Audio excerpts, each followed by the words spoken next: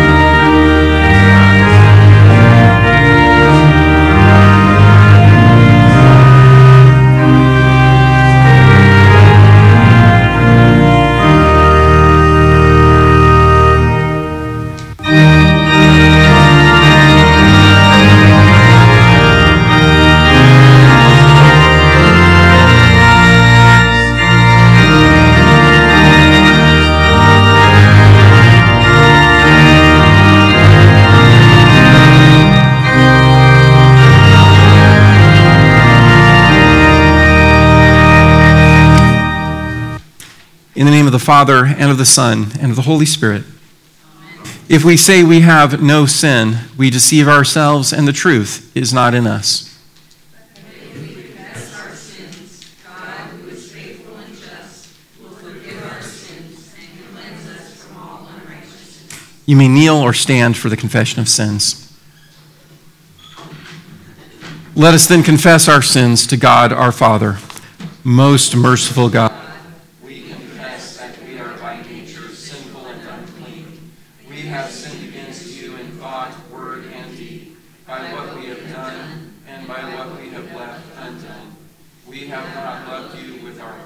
Lord, we have not loved our neighbors as ourselves. We justly deserve your present and eternal punishment. For the sake of your Son, Jesus Christ, have mercy on us. Forgive us, renew us, and lead us, so that we may delight in your will and walk in your ways, to the glory of your holy name. Almighty God, in his mercy, has given his Son Jesus to die for you, and for his sake God forgives you all of your sins. As a servant of Christ and by his authority, I therefore forgive you all your sins in the name of the Father, and of the Son, and of the Holy Spirit.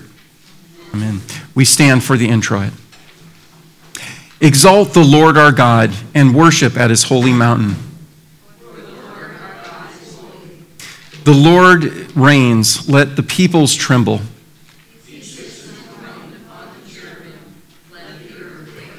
The Lord is great in Zion. Let them praise your great and awesome name. The King in his might loves justice. You have established equity. You have executed justice and righteousness in Jacob. Exalt the Lord our God. Worship at his footstool. Holy is he. Glory be to the Father, and to the Son, and to the Holy Spirit, as it was in the beginning, is now, and will be forever. Amen. Exalt the Lord our God, and worship at his holy mountain.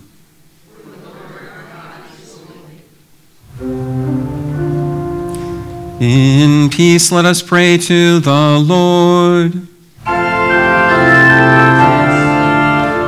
For the peace from above and for our salvation, let us pray to the Lord.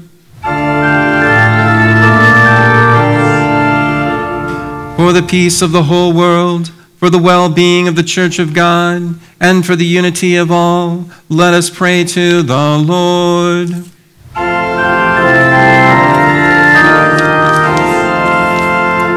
For this holy house, and for all who offer here their worship and praise, let us pray to the Lord. Help, save, comfort, and defend us, gracious Lord.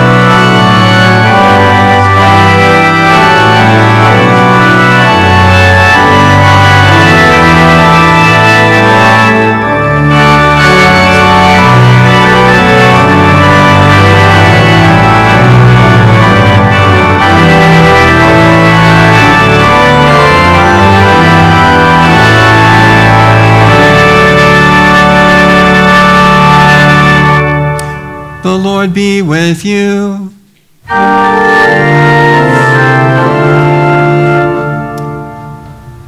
O God, in the glorious transfiguration of your beloved Son, you confirmed the mysteries of the faith by the testimony of Moses and Elijah. In the voice that came from the bright cloud, you wonderfully foreshowed our adoption by grace. Mercifully make us co-heirs with the King in his glory, and bring us to the fullness of our inheritance in heaven. Through the same Jesus Christ our Lord, who lives and reigns with you in the Holy Spirit, one God, now and forever.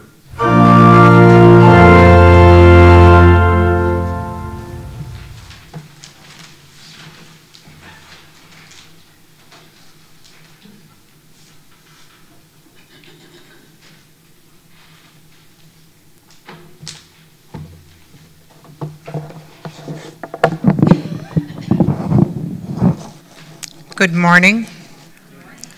The prophetic reading is from Kings chapter 2. When the world was about to take Elijah up to heaven by a whirlwind, Elijah and Elisha were on their way from Gilgal. And Elijah said to Elisha, "Please stay here, for the Lord has sent me as far as Bethel." But Elisha said, "As the Lord lives, and as you yourself live, I will not leave you." So they went down to Bethel. And the sons of the prophets who were in Bethel came out to Elisha and said to him, "Do you know that today the Lord will take away your master from over you?" And he said, "Yes, I know it. Keep quiet." Elijah said to him, "Elisha, please stay here, for the Lord has sent me to Jericho." But he said, "As the Lord lives, and as you yourself live, I will not leave you." So they came to Jericho. The sons of the prophets who were at Jericho drew near to Elisha and said to him, "Do you know that today the Lord will take away your master from over you?" And he answered, "Yes, I know it. Keep quiet." Then Elijah said to him, "Please stay here, for the Lord has sent me to the Jordan." But he said, "As the Lord lives, and as you yourself live, I will not leave you." So the two of them went on. 50 men of the sons of the prophets also went and stood at some distance from them, as they both were standing by the Jordan. Then Elijah took his cloak and rolled it up and struck the water, and the water was parted to one side and to the other, till the two of them could go over on dry ground. When they had crossed, Elijah said to Elisha, "Ask what I shall do for you before I am taken from you." And Elisha said, "Please let there be a double portion of your spirit on me." And he said, "You have asked a hard thing. Yet if you see me as I am being taken from you, it shall be so for you. But if you do not see me, it shall not be so." And as they still went on and talked, behold, chariots of fire and horses of fire separated the two of them. And Elijah went up by a whirlwind into heaven. And Elisha saw it, and he cried, my father, the chariots of Israel and its horsemen," and he saw him no more. This is the word of the Lord. The apostolic reading is from Corinthians chapter 3 and 4. "Since we have such a hope, we are very bold, not like Moses, who would put a veil over his face so that the Israelites might not gaze at the outcome of what was being brought to an end. But their minds were hardened, for to this day, when they read the Old Covenant, the same veil remains unlifted, because only through Christ is it taken away.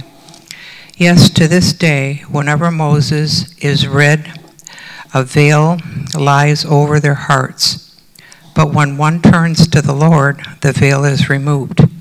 Now the Lord is the Spirit, and where the Spirit of the Lord is, there is freedom. And we all with unveiled face, beholding the glory of the Lord, are being transformed into the same image from one degree of glory to another. For this comes from the Lord, who is the Spirit. Therefore, having this ministry, by the mercy of God, we do not lose heart, but we have renounced disgraceful, underhanded ways.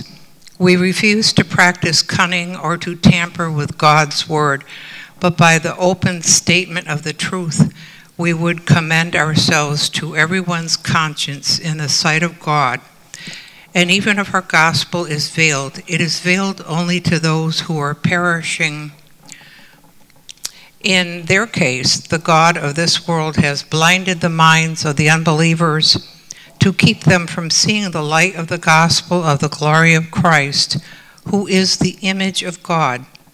For what we proclaim is not ourselves, but Jesus Christ as Lord, with ourselves as your servants for Jesus' sake. For God, who said, "Let light shine out of darkness," has shone in our hearts to give the light of the knowledge of the glory of God in the face of Jesus Christ. This is the word of the Lord.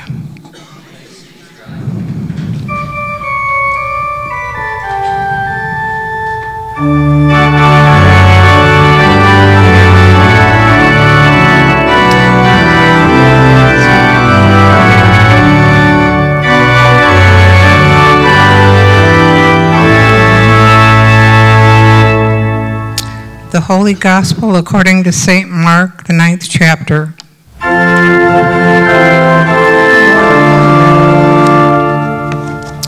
And Jesus said to them, "Truly I say to you, there are some standing here who will not taste death until they see the kingdom of God after it has come with power."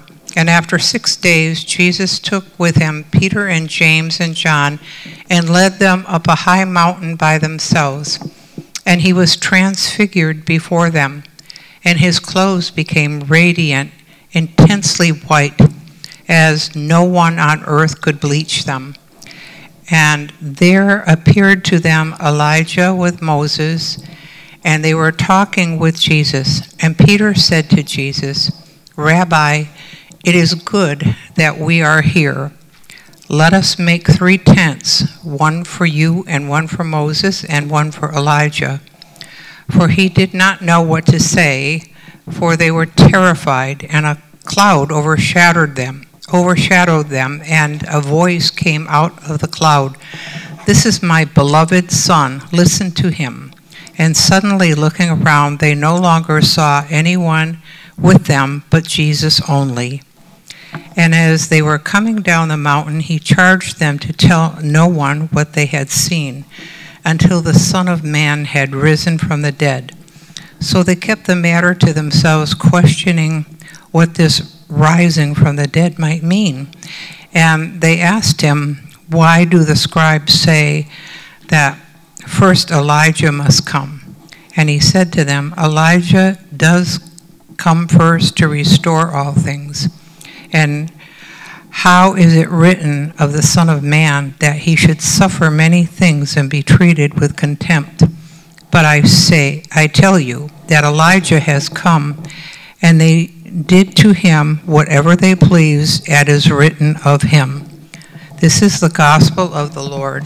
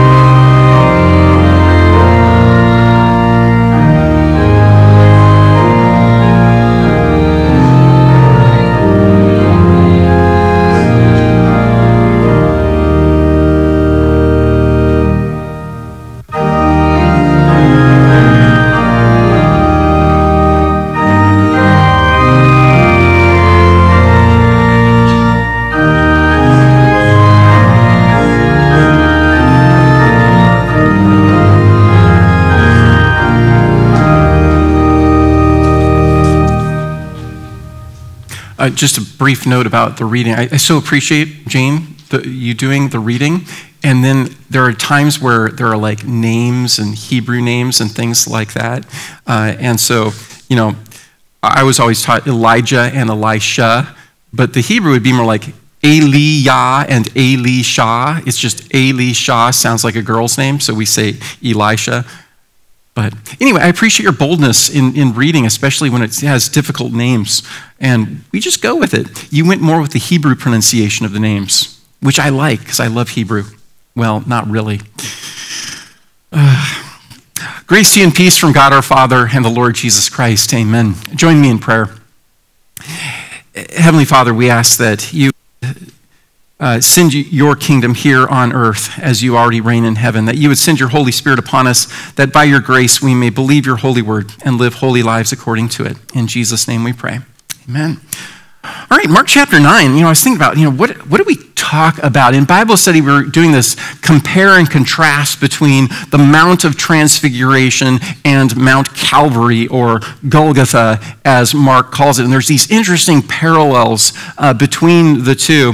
And then what I wanted to talk about today is when Jesus says in chapter 9, verse 1,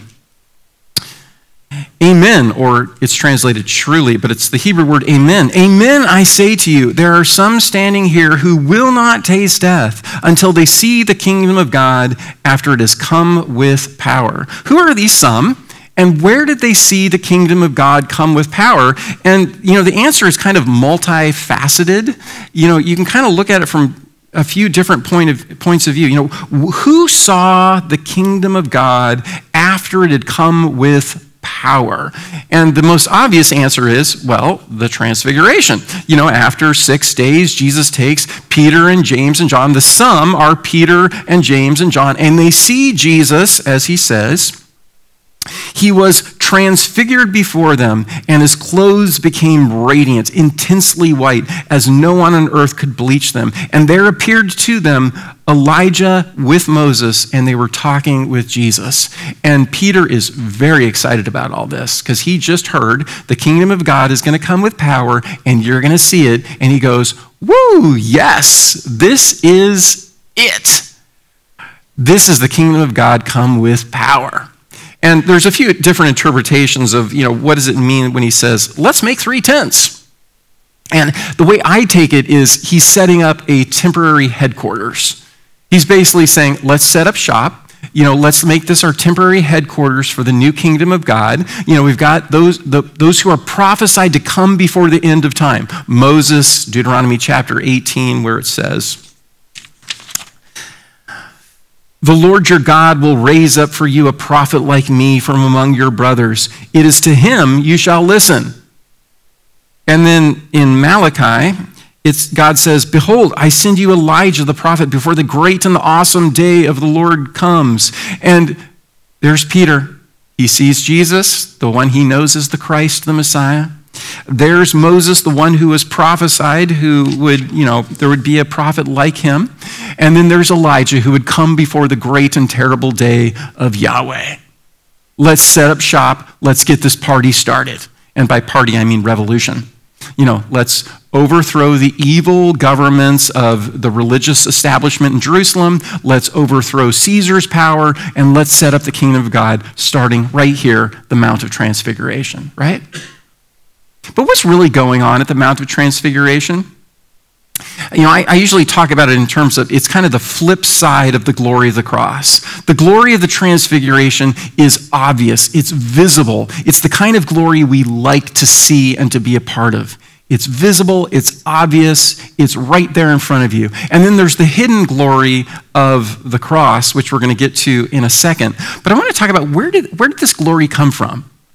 Where did the glory of the Transfiguration come from? This radiance, Jesus' radiance. Where did Moses and Elijah get their bodies? Now, as somebody said in Bible class, God can do whatever he wants. But what's he actually doing? And I suspect, since Moses and Elijah's bodies were buried in a grave, they were dust, and to dust they shall return. They got their bodies from the new creation, the new heavens and the new earth. Their if you will, they're already living in that reality, and God has transported the new creation back in time to this moment. And we see Jesus in the new creation glory, and we see Elijah and Elisha in their new creation resurrected bodies. Now, am I sure that's the right interpretation? I really like it. I really like it. He's reaching into the future and bringing it into the present, reaching into the new creation and bringing it into the now. But how do we get there? How do we get to that new creation? And the answer to the next question, who saw the kingdom of God after it has come with power?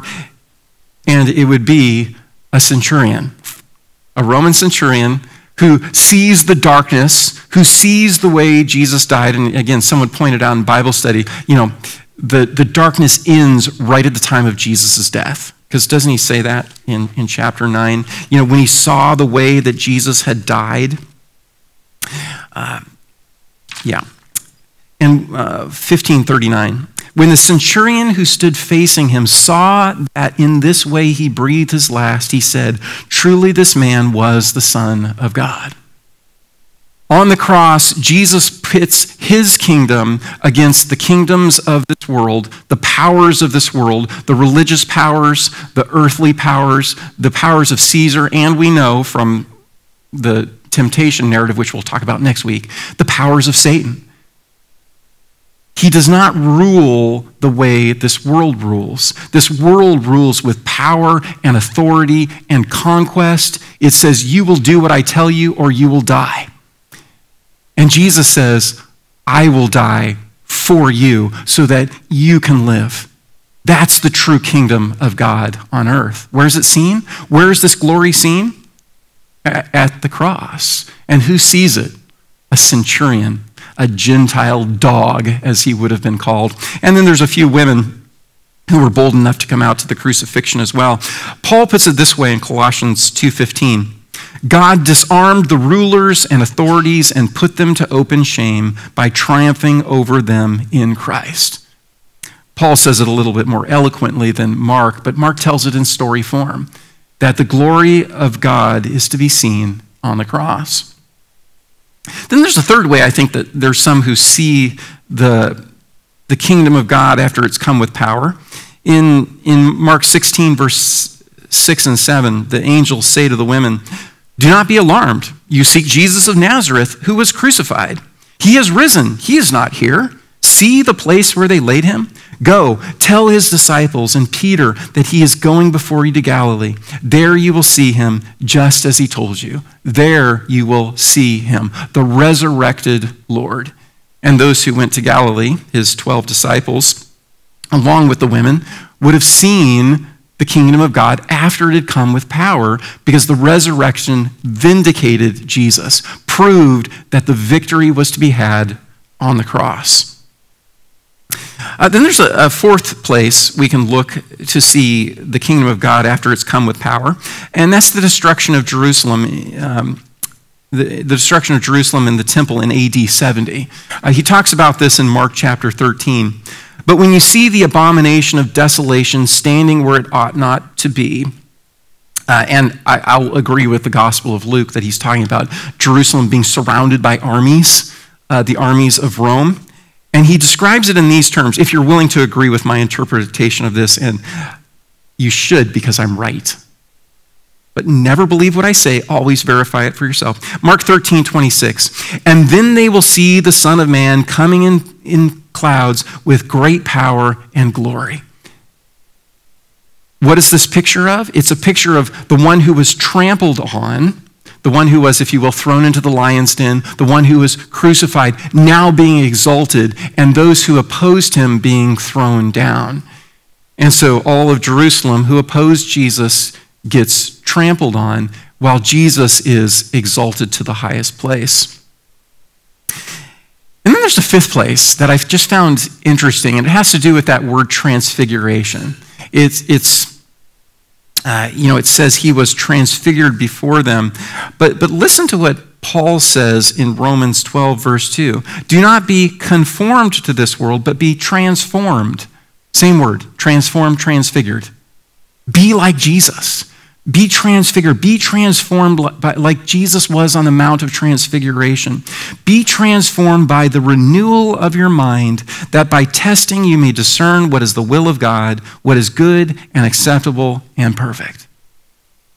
And then he says in 2 Corinthians 3:18, we all with unveiled face, beholding the glory of the Lord, are being transformed, transfigured, same word, into the same image from one degree of glory to another. You'll notice I'm pulling from the Apostle Paul because he says it so eloquently, so beautifully. But being transformed by the renewal of our mind, beholding the glory of the Lord, being transformed into the same image from one degree of glory to another, that's straight from the Gospel of Mark, is it not? That we be like Jesus. Jesus bids us follow him. He says, come after me. He says, deny yourself, take up your cross, follow me. Become, in other words, like me. We live the cruciform life, the cross-shaped life. We're constantly dying so that we can rise again to new life. And once again, there's a temptation that we all want is, give me 7 steps to the cross-shaped life. There are no 7 steps. There are too many variations. But what it truly is a way of thinking, is it not? For the disciples in the Gospel of Mark, it's stick with Jesus, listen to Jesus, ask questions of Jesus, follow Jesus all the way through the cross, all the way to resurrection. But it's more like an attitude of the mind, as Paul says, do not be conformed to the pattern of this world, but be transformed. Why? How? By the renewal of your mind. This is a way of thinking. It's not 6 steps or 7 steps or 4 principles or 10 whatevers. It's a totally different way of thinking from the ways of this world. Again, the ways of this world, I think we all know this. It's not the ways of politics. It's not the ways of world governments. It's not the way of world religions. It's not the power structures of this world that use force and use coercion. It's the way of Jesus. It's the way of the cross. It's a way of thinking. It's an attitude. It's a behavior that says, this isn't about me. This isn't about me winning. It's in fact about me dying to myself, dying to my hopes, dying to my dreams, dying to my wants, dying to my desires. Did you come here for that message? It's not what we want to hear, but it is the way that we can reach into the future reality, the new heavens and the new earth, and bring that to the here and bring that to the now. If you ever do history, it's usually a great man view of history. Who do you look at when you talk about history? You look at Caesar, Julius Caesar and Caesar Augustus and Napoleon and George Washington and Jefferson. Those are the people, we look at the great men. But tell me if this is true. Look at all the great things those great men accomplished and compare that to a single person who sets aside their wants, their desires, their hopes, their dreams, who gains the self-control that's the power of the Holy Spirit, the fruit of the Spirit. A person who says, I'm not going to do this for me, I'm going to do this for you because Jesus loves you and I love you too. Who accomplished more great things? That person in that one act of self-sacrifice and self-giving for the sake of the gospel? Or all the great things that whatever great man you want to talk about, Napoleon, Washington, Jefferson, whatever president you happen to like, all the great things they did compared to that one act of kindness, one act of goodness, one act of faithfulness that a follower of Jesus does. I'll tell you what I think is more powerful. That's where I see the kingdom of God after it has come with power. When we love one another, when we gather to be in God's presence around his word and sacraments, when we dig deeper into God's story and seek to become a part of it, when we love and we care for one another, I go, that's the kingdom of God come with power. Amen. Yes, amen. Join me in prayer. Heavenly Father, we thank you that you don't use the power structures of this world to accomplish your kingdom and bring it about. You don't use defeating our enemies and bringing them into submission and forcing them to do our will. But instead, it is through the sacrifice of Jesus and our joining in Jesus that you accomplish such great things. In Jesus' name we pray. Amen. And now the peace of God, which surpasses all understanding, guard your hearts and your minds in Christ Jesus. Amen. We respond to God's word by speaking the true faith in the words of the Nicene Creed. Please stand. I believe in one God,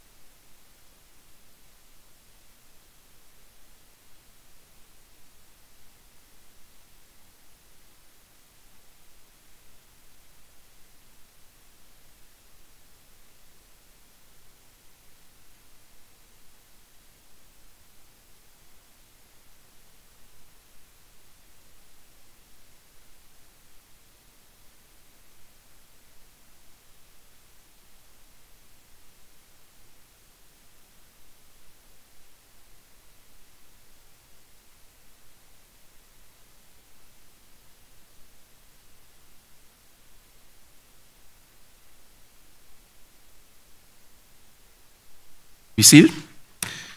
We respond to God's word with our prayers. Let us pray for the whole people of God in Christ Jesus and for all people according to their needs. Faithful Lord, thank you for the rich and deep heritage we have in our church family. Let us celebrate our liturgical heritage, deeply rooted in the truth of your word and sacraments. Lord, in your mercy. Heavenly Father, Lord of love, send your Holy Spirit upon us to lead us to a deeper love for one another, as Jesus loved us, so that all people around us will look at us and say, see how they love one another. Lord, in your mercy. Heavenly Father, you have placed your word on our hearts and on our lips. Lead each of us to live and speak our faith as a regular part of life by recognizing and praying for our VIPs by name to know you more deeply, by partnering with others and praying for our VIPs, and by preparing next step invitations for our VIPs as you give opportunity. Lord, in your mercy. Gracious Father, you are the great physician, the only one who can heal us. Bless all who are sick or suffering in this life, especially those whom we have named before you in our hearts, including Jim Pieper after his heart attack. Give them the healing that they desire so that they may serve you more fully, or give them the grace to endure their affliction. Lord, in your mercy. Good and gracious Father, we ask your continued blessings to your servants celebrating birthdays this week, especially Claire. You have granted her all the days of her life, that she may know your loving kindness, abide in the confession of your care and protection, and in all things give you thanks. Lord, in your mercy. Father, into your hands we commend all for whom we pray, trusting in your mercy through Jesus Christ our Lord. Amen.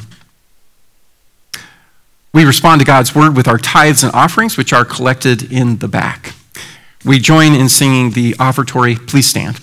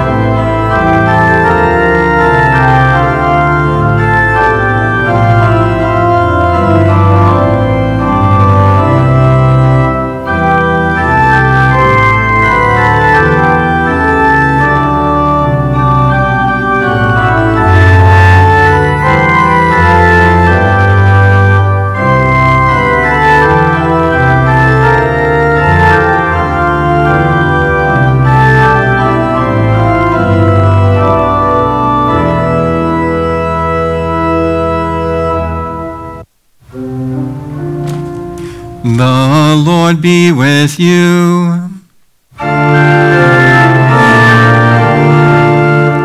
Lift up your hearts.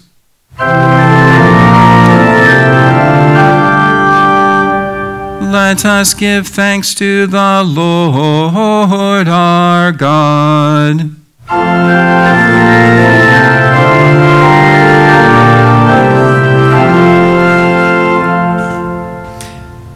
It is truly good, right, and salutary that we should at all times and in all places give thanks to you, Holy Lord, Almighty Father, everlasting God, through Jesus Christ our Lord, who at his transfiguration revealed his glory to his disciples, that they might be strengthened to proclaim his cross and resurrection, and with all the faithful look forward to the glory of life everlasting.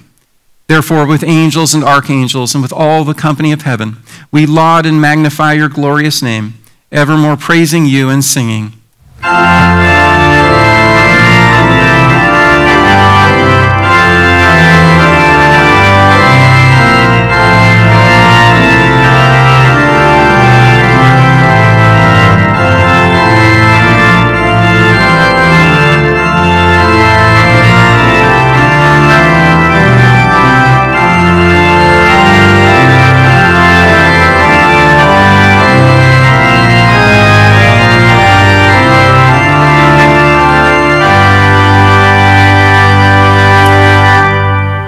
Blessed are you, Lord of heaven and earth, for you have had mercy on those whom you created, and sent your only begotten Son into our flesh to bear our sin and be our Savior. With repentant joy, we receive the salvation accomplished for us by the all-availing sacrifice of Jesus' body and blood on the cross. Gathered in the name and the remembrance of Jesus, we beg you, Lord, to forgive, renew, and strengthen us with your word and spirit. Grant us faithfully to eat Jesus' body and drink his blood as he bids us do in his own testament. Gather us together, we pray, from the ends of the earth to celebrate with all the faithful the marriage feast of the Lamb and his kingdom, which has no end. Graciously receive our prayers, deliver and preserve us. To you alone, O Father, be all glory, honor, and worship, with the Son and the Holy Spirit, one God, now and forever. Lord, remember us in your kingdom and teach us to pray. Our Father,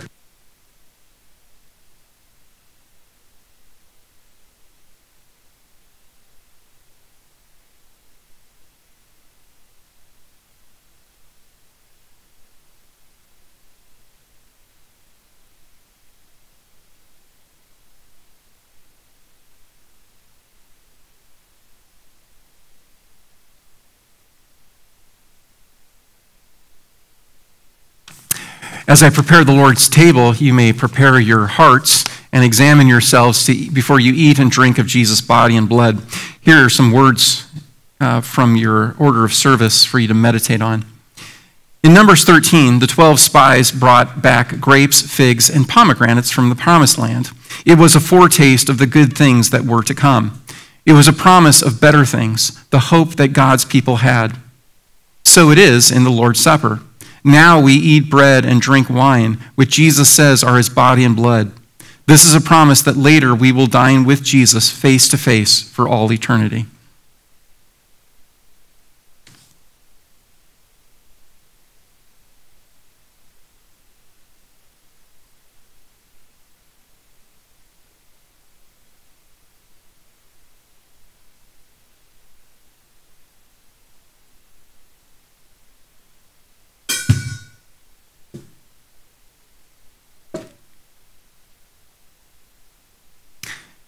And now hear the words of institution of our Lord's Supper. Our Lord Jesus Christ, on the night when he was betrayed, took bread, and when he had given thanks, he broke it and gave it to his disciples and said, "Take, eat. This is my body, which is given for you. This do in remembrance of me."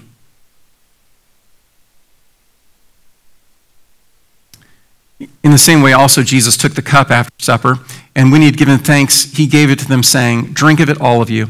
This is my blood of the new covenant, which is shed for you for the forgiveness of sins. This do as often as you drink it in remembrance of me."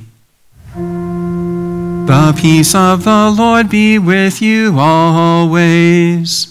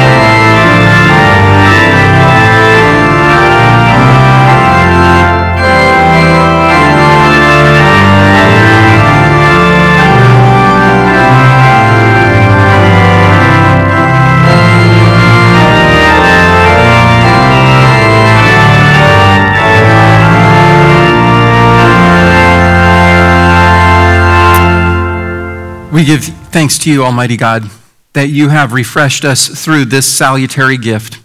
And we implore you that of your mercy, you would strengthen us through the same, in faith toward you and in fervent love toward one another. Through Jesus Christ, your Son, our Lord, who lives and reigns with you and the Holy Spirit, one God, now and forever. Amen. And now the Lord bless you and keep you. The Lord make his face shine on you and be gracious unto you. The Lord look upon you with his favor and give you his peace.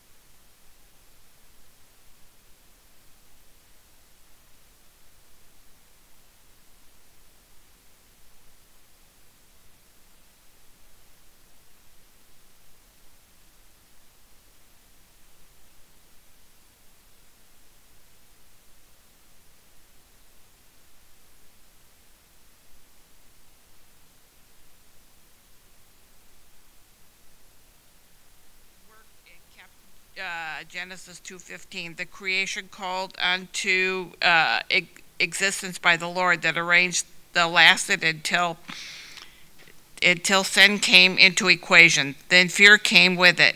Adam and Eve hid from their accountability and fear of the Lord. To fail as a steward in this way deserves death.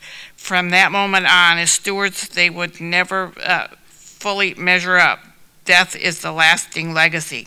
Until Jesus, when the simple gift of Jesus is offered in the babe of Bethlehem and the Christ of the cross, fear gives way to faith. Jesus took accountability for our failed stewardship, and we were restored, baptized into Christ.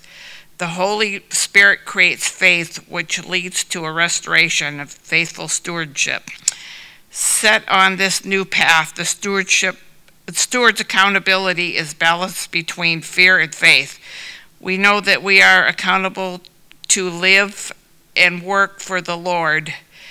When we succeed, it is God's credit. When we fail in Christ. Christ leads us to confession and absolution, which once again sets us on the path of faithful stewardship. The use of God's simple gifts is captured in the words of the psalmist. Fear the Lord leads to work. Work leads to blessings. Faith sees this blessings as a gift from God. The baptized steward sees this and clearly confesses that it is indeed well with us. May the Lord lead us to this triune stewardship of his simple gifts. Prayer.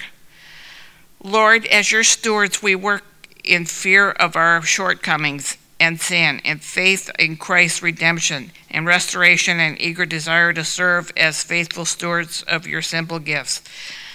Lead us by grace through faith to see, rejoice, and serve in this faithful stewardship. As you have blessed us with your work in Jesus, may our work as stewards be a blessing to others. Amen.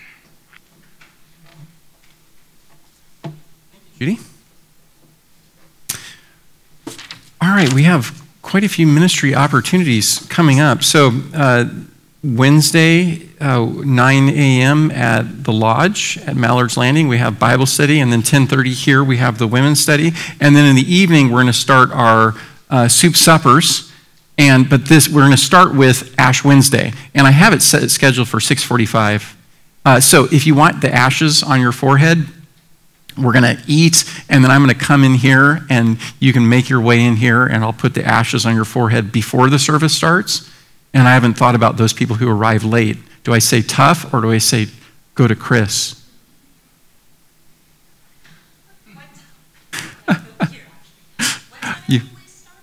Well, I said 6 for soup, and then 6:45 for Ash Wednesday. The service will start about 6:45. But you'll get the ashes on your head before the service starts. Somebody can do it. Yeah, but I'll do it up to the time I start the service. Maybe. Then you're going to see Wednesdays through Lent, we're going to do, I like calling them Lenten gatherings. We have soup for half an hour. We sing Lenten songs for half an hour. The Lenten songs are just the best. They are so good. People say they're dirges. It's like, no, they soar. They're in a minor key, and they just soar the grace of God. And then a half hour of Bible study in the Gospel of Mark. And then, of course, Holy Week comes up starting March 24 with Easter, Holy Thursday, Good Friday, Easter. To prepare for that, we're going to have a spring clean. And Resurrection is going to be helping us. And so that's going to be a great opportunity to get to know them a little bit better and tell them what to do. Because, we know what needs to be done, and they have the energy to do it. Something like that. Okay. 16th of March. It's a Saturday. Yeah. 9 a.m. Yes. All right, I think that's it. Oh, chili. Yeah, the last Saturday of February, we're having a chili feed. The last Sunday of February, we are having a chili feed. And again, Resurrection's going to join us, and they're going to be bringing food. So we do ask, every family bring something. So, for example, I'm bringing Monica. No, Monica will bring something for our family because she's that way. So just bring something. And there's a sign-up sheet in the back, which I totally forgot to mention, the sign-up sheet. So there's a sign-up sheet for food. Okay. Sign up to attend and sign up to bring food. Sign both of those if you would. If you don't bring food, that's okay. We love you. We'll let you eat. Yes? And you also put the prayers in the bulletin. So a long time ago, I read this book called All the Prayers of the Bible, and I constructed this 31-day prayer booklet, and Monica didn't like my translation that I used, because I used the New American Standard, which is really stilted. So she went and did the work of getting it in from the NIV, which she really likes. And then I even got permission from NIV. Right. But these are scripture, these are the prayers of Scripture, which I don't know about you, but praying on my own, I tend to circle the drain, where I start out praying to God and then I end up complaining. But these prayers just soar. They elevate you beyond yourself to the kind of prayers that you'd say, if I could pray, this is the way I'd want to pray. So there's 31 prayers in there, as well as prayers for each day of the week that I came up with in some way, shape, or form. I stole it from somebody. So join us for fellowship, join us for coffee, join us, there's goodies, right? All right. And I hope for you who are on Google Meet, I hope the sound was, actually you could hear what was being said today. So I hope you're there. And go forth and serve the Lord and have fellowship.